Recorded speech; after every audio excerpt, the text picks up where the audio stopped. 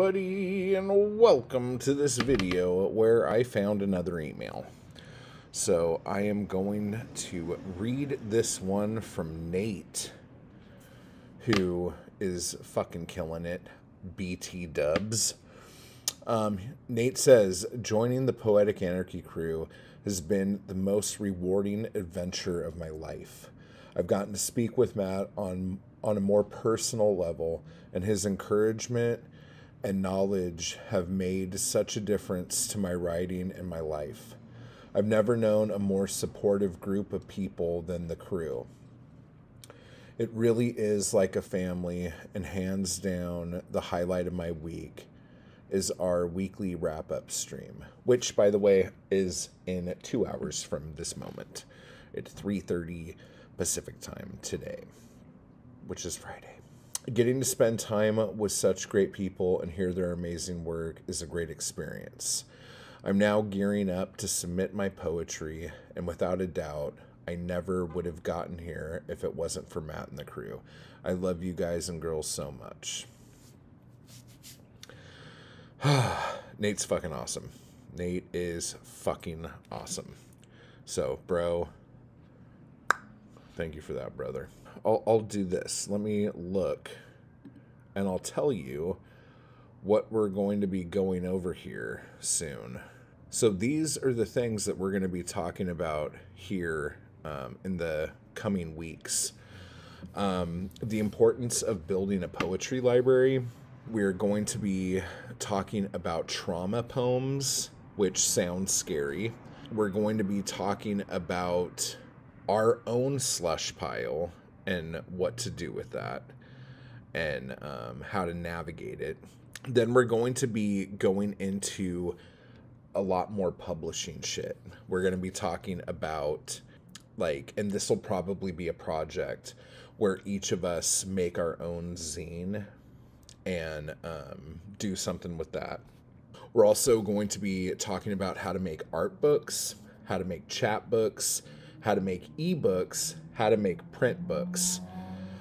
So that's going to be kind of a ongoing thing for us there. We are also going to be talking about doing poetry readings. I have huge fucking news, okay, that I'm going to be sharing with the Anarchy crew today during our members only stream. I don't know when I'm going to make the big announcement, but something very large scale is happening next year. And I want the Anarchy crew to be the first to know about it and the first to kind of help out with that and figure out how we're going to do that thing. But honestly, one of the biggest things to me with poetry and with fucking any art in general is that you have to live life, you know? Like, you can be a great technical craftsman, you know, whether it is in poetry, in prose, in painting, in sculpting, or whatever. You can be so fucking good at what you do because you have the knowledge of how to do that thing. But if you don't live life, and if you don't go out and step out of your comfort zone a little bit and do things that are a little crazy every once in a while, like, what are you doing? Like, you need to live in order to take that and put it into your art. And when you do that, your art becomes vibrant. Your poetry becomes vibrant. Your writing has a fucking spark to it. And it's one of those intangible qualities that people can't point at.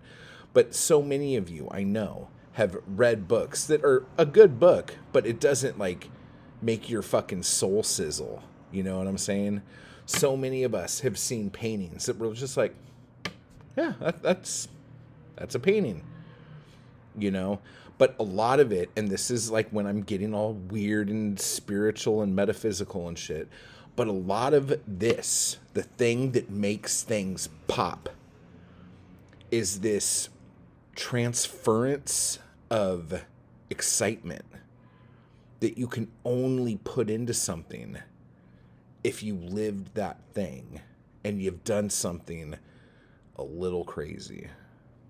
And so one of the things that has been this ongoing thing through the weeks and months that the Anarchy crew has been doing the Poetic Anarchy shit is to figure out little things that you can do that push you just that inch a little further, so you can live life in a different way, live life in an exciting way, so you could take that and put it into your fucking work, so your work pops out at people when they look at it.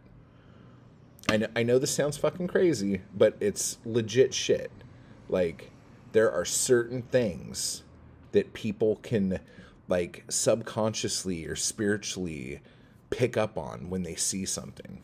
And you don't have to believe it. Like, fuck, there's hundreds and hundreds of years of artists who've been fucking, like, making a killing off of being able to do that to people. So, whatever. So anyway, Anarchy crew, join, goddammit. If you go to poeticanarchy.com, you can take the first 5 lessons for free before even joining to see if you even want to fucking do this. I suggest you do it. Go over to my Etsy shop, pick up Last Chance, poems about last chance gas stations. I have tons of other shit all over the place, and I think maybe I'm going to start, like, mixing it up a little bit and pulling out older chapbooks and stuff and showing them to you guys. So anyway, do the thing, hit the join button, type hard, and join us. I just want to give a quick thanks to those people who make these videos possible. Anarchy Crew and my followers on Patreon. I appreciate the hell out of you guys, and thank you so much for keeping me going to keep this content possible. You guys are awesome. And if you'd like to join the crew or the Anarchy Crew, just hit the join button beneath this video. And if you'd like to become a member of my Patreon, you can run over to the link down below to do that as well. Thank you.